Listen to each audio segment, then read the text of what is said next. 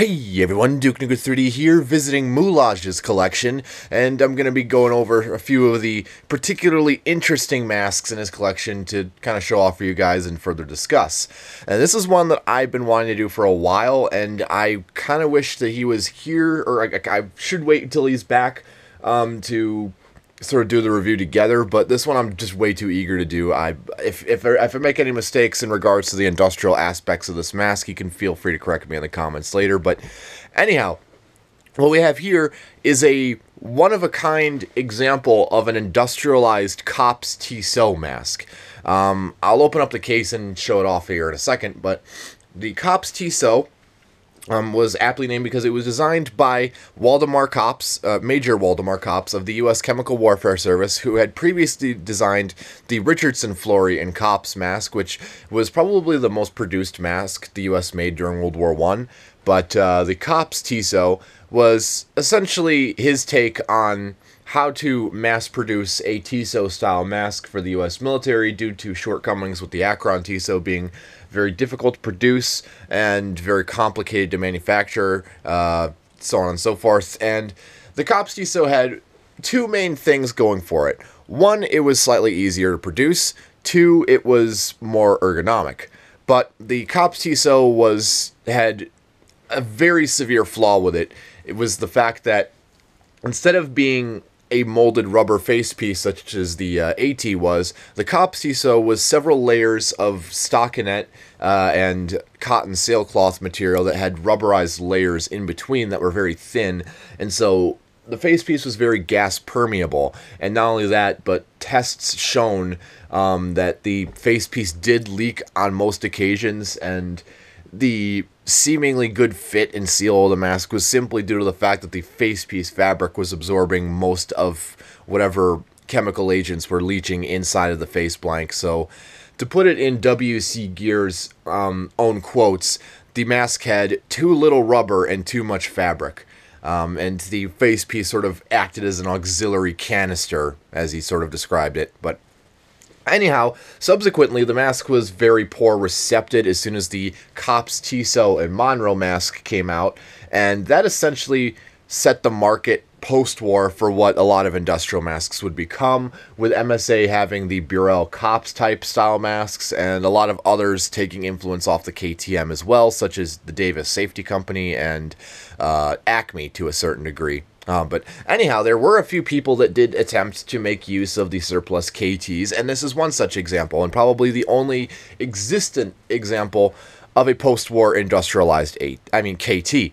So, looking at the box, you can see that it says Yablick gas mask, and I know Max Yablick was heavily involved with the Chemical Warfare Service. He had patented several various components to gas masks, notably the M5 Connell valve, which is seen on a lot of masks from this period, and a couple other things as well. Moulage tells me that he also patented this trunk, which I need to look into myself, but I'll take his word on it. Opening it up, you can see the whole assembly inside, where it has the KT-style mask and two cupramite canisters, which I believe are just a bunch of fucking silica gel inside the canister. There's really nothing to them.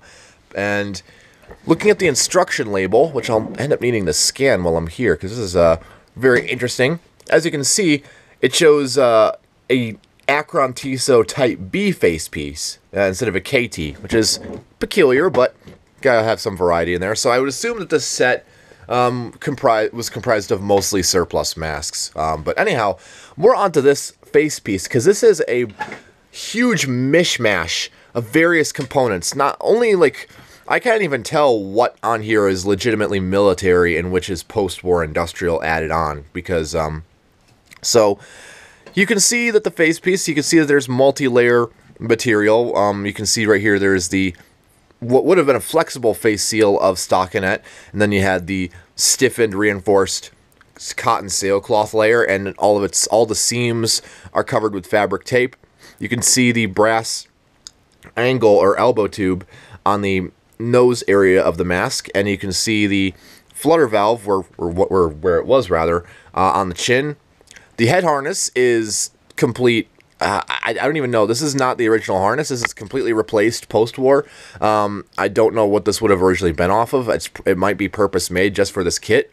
But the way I can tell it is added on later is there are several spots on the mask. You can see right there, sort of.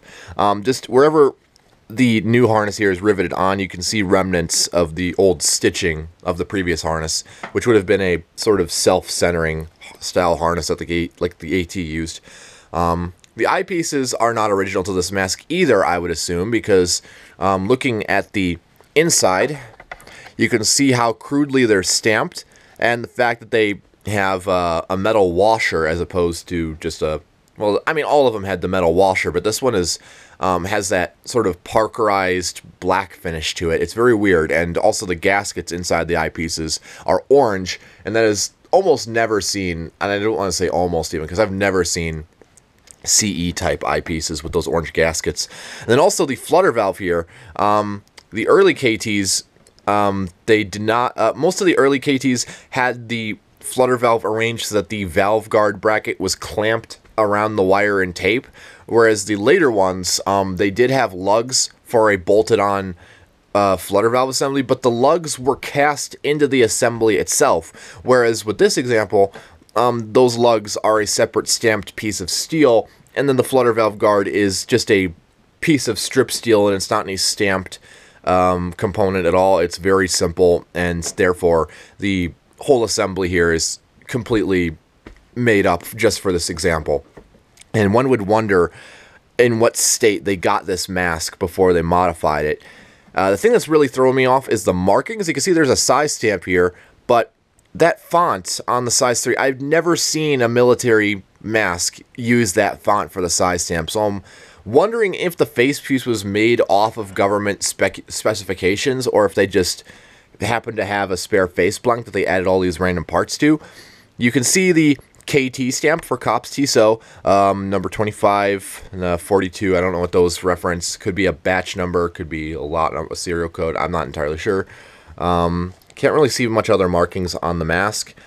Looking inside the facepiece again, which again is very hard to do because this mask is solid as a rock, and I've been sort of urging Moulage for me to try some softening procedures for this, but we're kind of we don't want to at the current moment, just because again this is the one example we have of industrialized KT. But anyhow, looking inside the facepiece, you can see the another stamp there, 156, which again I'm not entirely sure what it is, probably a batch number or something. You can see the what would have been an elasticated, I think, elasticated chin strap instead of a chin rest like the AT used. And then the deflector system, you can see, is almost identical to the ATs. This is not how most KTs would have been, where it was essentially a cone-shaped piece of rubber that was kind of folded inwards, and then that was what was the deflector system. But this has a sort of brass Y piece, where they basically took a set of AT deflectors and chopped the two ends off, the two Y pieces, and just stuck them on this brass tube, because the hardware on a KT, I assume, and this could be very wrong, we don't know for sure, but the elbow tube and the outlet valve are threaded, so these can be unscrewed, but I assume they're glued in place, and I really don't want to attempt to unscrewing these because I'm probably going to damage the mask. And another way I can tell that these deflectors are off of an AT, other than the fact that they are perfectly straight across the top, is the fact that they have a stockinette strip backing them, and that is an indicator that because all ATs, they had a stockinette strip on their deflectors so that the deflectors could be glued to the inside of the facepiece.